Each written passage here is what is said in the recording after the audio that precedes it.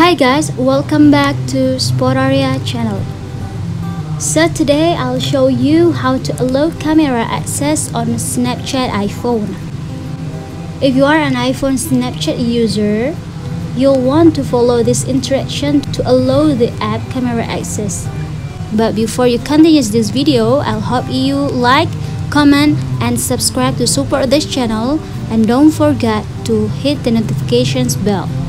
So, without any further ado, let's get started. First thing first, you have to go to the setting on your iPhone.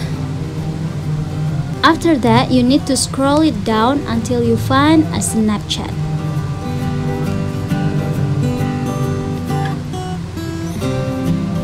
And then, tap on Snapchat.